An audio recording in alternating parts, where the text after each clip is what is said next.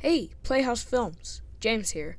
In 1492, Christopher Columbus sailed westward to find a new trade route to East Asia, but instead found the Americas, making him the first person to discover America.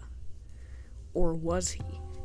In around 1000, Leif Erikson sailed westward to find new land and found the Americas, making him the first person to discover America. Or was he? Columbus and the Vikings may have been the ones who discovered America, but they also could not have. Today we will investigate 5 theories about who really discovered America and rank them based on plausibility.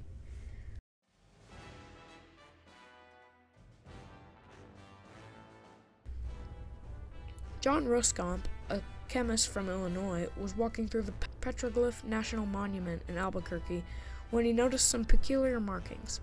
Unlike the rest of the markings there, Roskamp claims the markings were Chinese since they matched a style of script commonly seen in China around 2,500 years ago. Roskamp also found a drawing of an elephant in Petrified Forest National Park in Arizona, and the word for teeth in the word for teeth and the word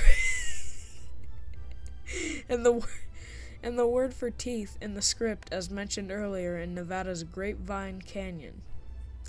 This is a decent case of evidence. However, there is no written or archaeological evidence to back this theory up. 2 out of 10.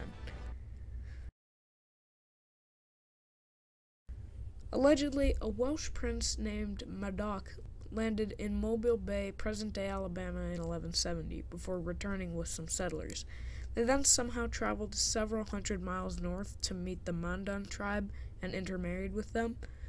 I'd heard of a town that they had supposedly built, but I couldn't find the video I'd heard it from. So New Landfair Pool Gwingil Gogarish Windral Cecilia Gogagok must remain in my heart. 4 out of 10.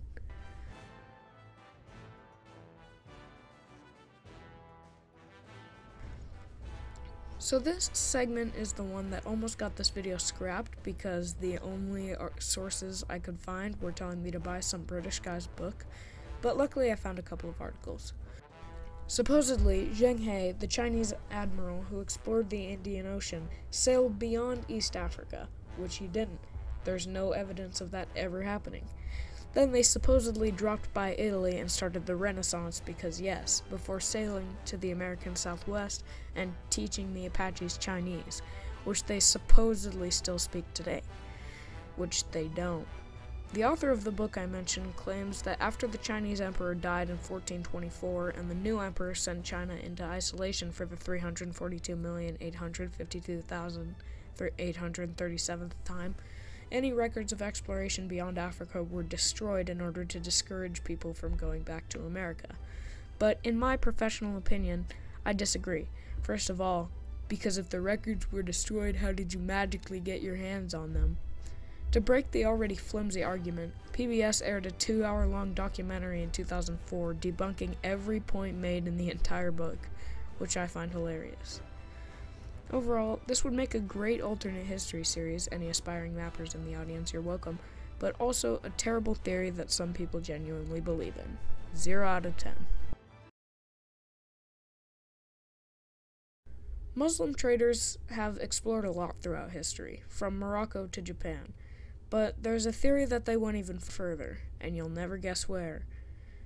The evidence for this one is that Columbus supposedly reported seeing a mosque in Cuba. That's literally it. However, there's one thing that makes this theory implausible, and that's that the one who suggested it in the first place was Erdogan. -1 billion out of 10. The Polynesians were probably the best seafarers of their time, all the way up to the British, and considering how they are right next door to America, it makes sense that they would have made their way over. And considering how they went from Malaysia to Madagascar, it wouldn't surprise me if they went the other way as well.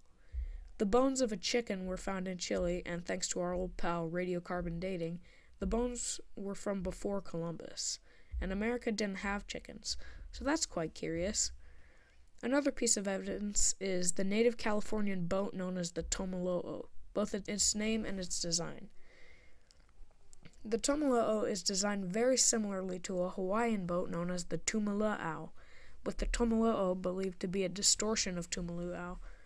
Overall, I give this theory a 7 out of 10.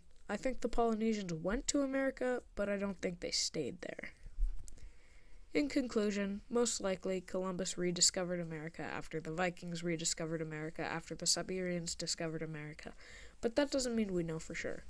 Some theories are more plausible than others, but we may never really know. Feel free to comment your ratings for all these theories, or present some of your own. Thanks for watching, and this has been Playhouse Films. This land is your land, this land is my land. I'm a Texas tiger, you're a liberal wiener. I'm a great crusader, you're a Herman Munster. This land will surely vote for me.